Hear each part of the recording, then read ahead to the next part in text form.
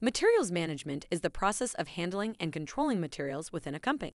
This includes procuring, storing, and distributing materials as needed. An effective materials management system can help streamline operations and improve efficiency. There are four main aspects to materials management: procurement, inventory management, shipping and receiving, and waste management.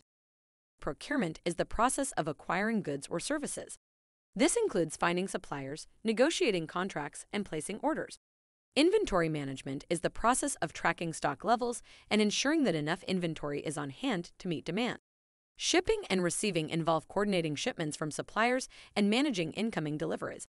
Waste management encompasses disposing of unusable materials in an environmentally responsible way. An effective materials management system can help a company reduce costs, improve quality, and increase efficiency. By streamlining operations and improving coordination between departments, materials management can help a business run more smoothly and efficiently.